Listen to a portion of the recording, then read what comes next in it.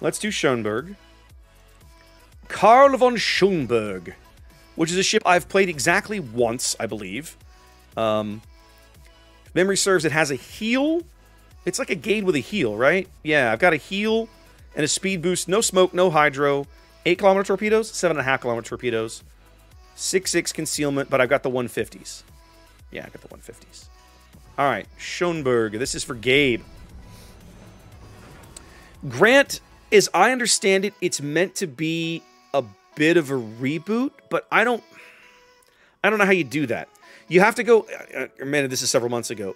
When all this was announced, Straczynski was all over his Twitter feed, like, answering questions and trying to, like, not giving it away, but, like, trying to explain to people, guys, I can tell the story. I can take the basic important elements of the story and remold them differently and still tell a good story. And, you know, it won't be exactly the same. It won't be identical. And I'm like, that's good, because I don't think you can tell that story again without those actors. Right? You will never replace Andreas Katsulas, ever. The man was just fun. The man was Jakar when he was in makeup. One of my favorite encounters over the years. 5-6 years ago, I was down at Space City Con, which happened to be in Galveston. And oh, great, on bottom tier, yay! And one of the guests there was a guy named Marshall Teague. Now, if you don't know Babylon 5, you would recognize Marshall Teague if you heard him speak. If he opened his mouth or you saw him, you'd know who he was. But Marshall Teague is probably the best known on Babylon 5 for playing Talon, right? The Narn that Sheridan saves in Season 2 that later comes back and spends so much of his time in the back half of the show as like Jakar's personal bodyguard, okay? And let's do this. I remember I met Andreas once, about 20 years ago at Dragon Con. And you hear all these stories from the guys, the actors that worked with him about what an amazing, like when he was in makeup, he was Jakar. Like under the makeup and everything, yeah, he was still Andreas, but like when the makeup was on, the man was in character. Didn't matter whether he was on set, on stage, in front of a camera, the man was in character, and that was just how it was. And so I asked Marshall about that. I said, you know, you worked with Andreas a lot. I met him once, but I've heard all these stories. Is this really what it was like? And Marshall said, this is exactly what it was like. He said, it was intimidating for a while. He said, but he said, especially later on in the show when we had so many scenes together, we developed this rhythm where literally he would go to lunch, like, you know, they would take lunch on the set, and so Andreas would get food and sit and eat, and Marshall, playing Talon, in character as Talon, would stand there like his bodyguard. Stand there while he ate, and just, you know, stand. And I thought, wow. Wow. What an amazing story. Like, can you imagine working on a set full of people like that? That are that into it? Wow. Just crazy, right? He was great fun to talk to. Really, really nice guy. If you ever get the chance to meet him at a con, go up, talk to him, shake his hand. That guy, you realize Marshall Teague has worked on like every sci-fi show in Hollywood? Like, you go look at his resume, he has bit parts and guest spots on like DS9 and like everything. It's crazy. He has so many awesome stories.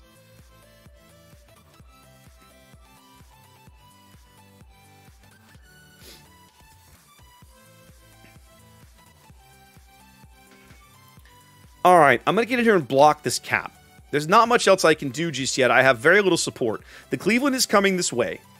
I have to probe and pray that he has the presence of mind to get his butt down here, not get his face melted off by the Zetan who's shooting at him, and hopefully help me radar. Okay. There is the Nevny.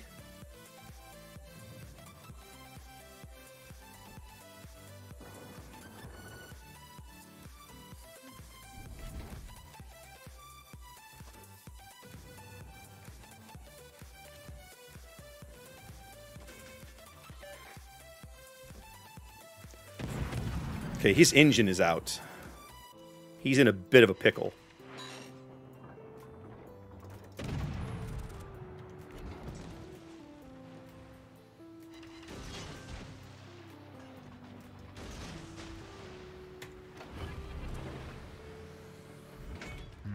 Cleveland's probably going to get him.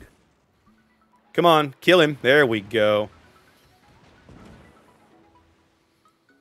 I don't mind taking a few shots here and there. Now, the Nevny's out. I think that is the Minsk. It certainly isn't the Aki. The Aki's in mid and has already taken a bit of a beating.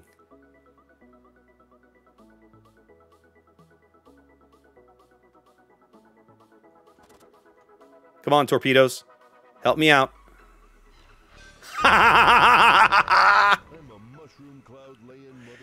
That's exactly right, Duke. That's exactly what you are.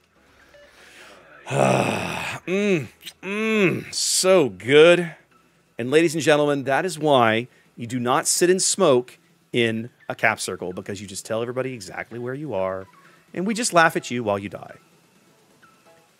Now, this Warspite is kind of making a bit of a mistake here. He doesn't need to be up here. What are you doing, dummy? What are you doing getting your face melted off? Alright, I want to try and work up against this Zeton, but man, this is a risk.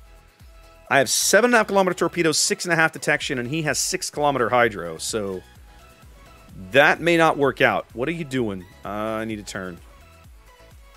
What are you doing? Are you stopping? You're stopping. Okay.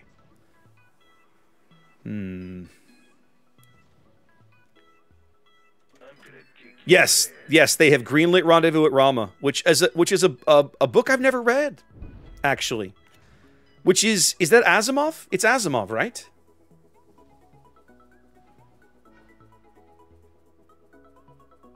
I'm taking a ridiculous risk that I should not be taking right now. But I'm doing it anyway because I really want to kill this Zeton.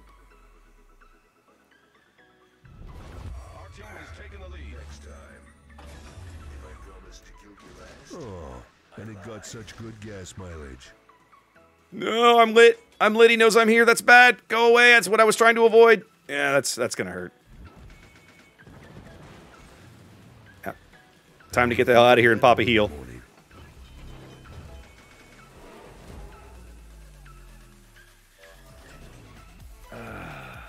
I have to hope those torpedoes have enough range, but man, it's going to be right at the screaming edge of the range if they have it.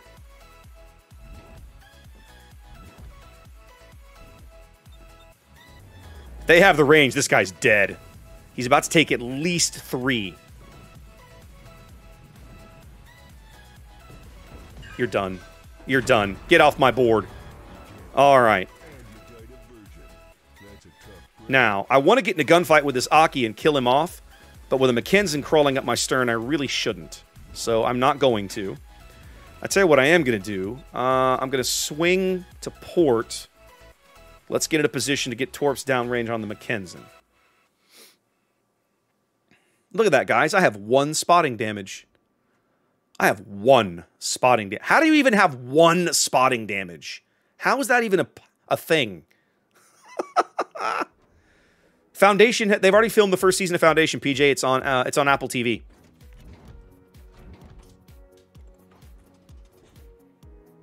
All right, 6-6. I need to get south. We're going to do that and that. He's getting mighty close. That's a problem. Yeah, I got to get going here. Where's a hammer when you need one?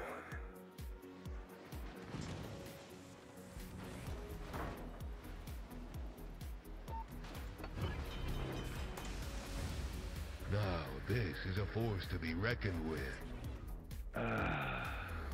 He's not exactly doing a bang-up job of avoiding all of those, is he? Well, he still managed to. Jerkwad.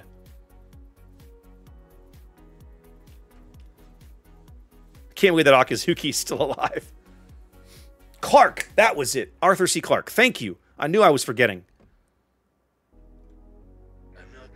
Nice, Kiev. Nice. Now, I really don't want to get in a gunfight with the mines. That is going to end incredibly badly for me. However, getting in a torpedo fight with the mines, that doesn't frighten me. Let's pause for a moment.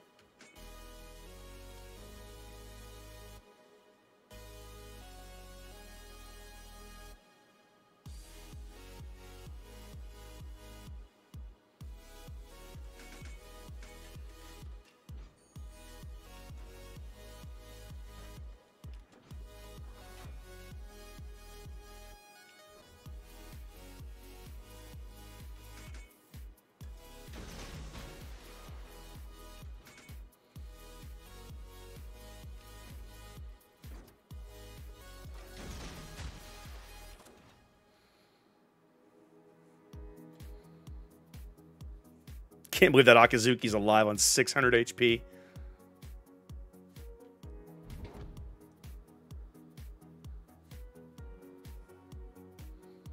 I think the second salvo is bad. First salvo, I think, is going to be pretty good. The second salvo, I think, is going to be bad. Oh, he took 3. Oh, feel it. They're flocking this way. Sea Donkey, thank you for the raid. Appreciate that. How you doing? Welcome in. Crumbled like a shit cookie. I bite my thumb at these, sir.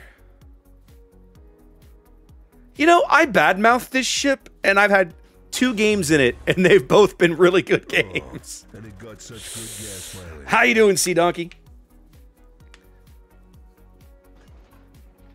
Wow. I still want to know how I had 1 spotting damage. That's just hilariously bad. That's hilarious. All right. The Hatsu is in this cap. The rest of their ships have all run away. The Pobeda is basically just like sitting where he spawned. Let's go have fun with that guy.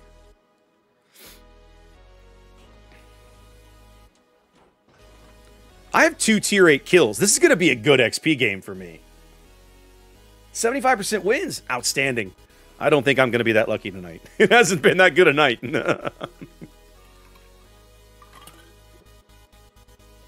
Yeah, that's, hey, take that. Take that and call it. Take the win and call it.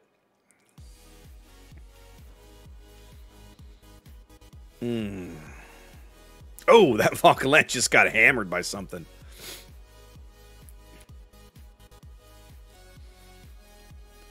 Now, I don't know Popeda's armor scheme all that well. I think the AP is still the right play for me.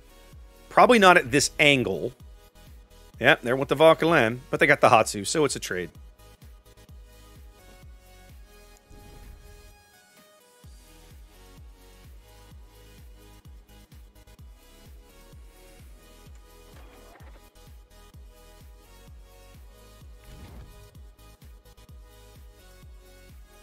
Is he turning? He's slowing.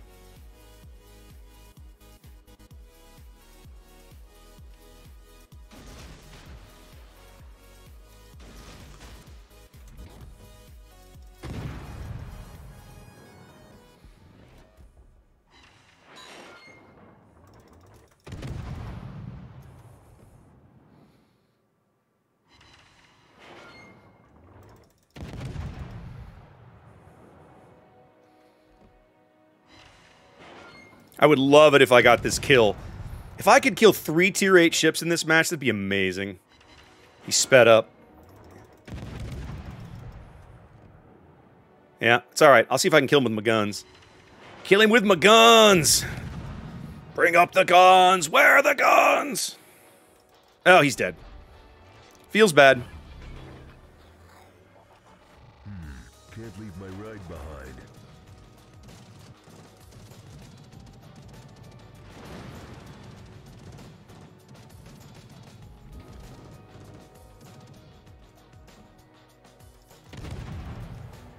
Oh, Repulse just got slapped.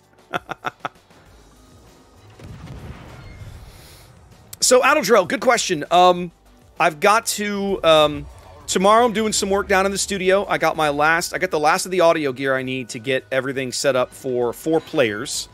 And then I need to sit down and put together a schedule. I've got a couple other things in the works. I originally had a dinner scheduled with a buddy of mine who's going to help me paint all my miniatures.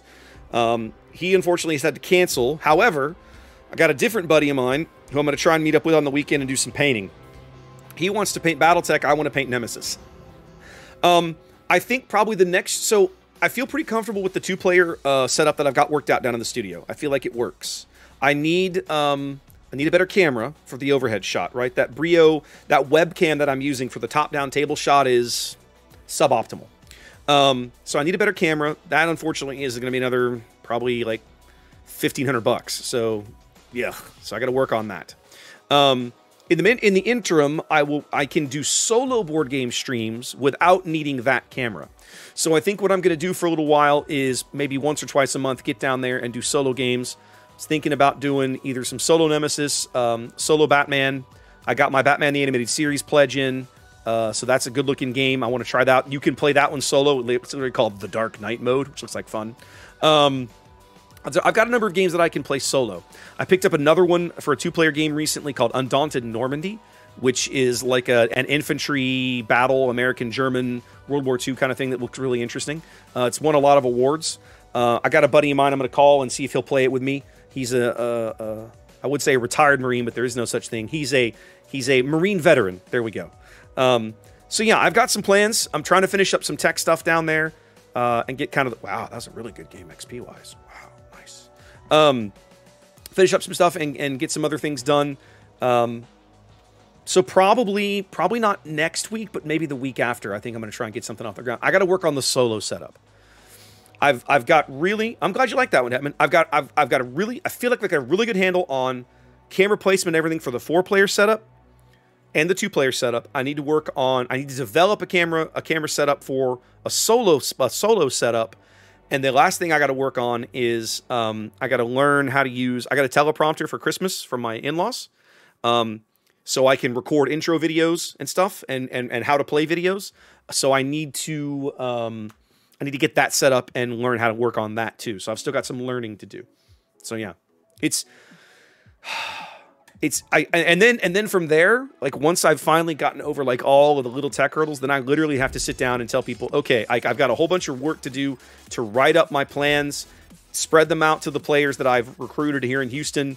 Tell them here's an example of what I've done. Here's how I want to do it. I need to get a schedule built. I need to get people plugged into that schedule, and then we got to start playing games, right? I got to work at it. I've also got to get my intro video built, my credits video built. I've got to write scripts for all of the intros and how to play sections. Like there's a lot of writing to do. So yeah, there's a lot of moving pieces, but I'm looking forward to it.